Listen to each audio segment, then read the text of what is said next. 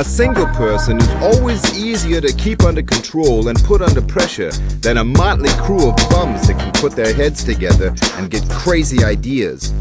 That's why I'd rather have done without the teams altogether. But on the other hand, it was the team races that tripled our turnover. A lot of the fans began to identify with a particular team and cheered for them at every meeting. Should I not have taken advantage of that? You be the judge. The Hawks, for example, were a very popular stunt team.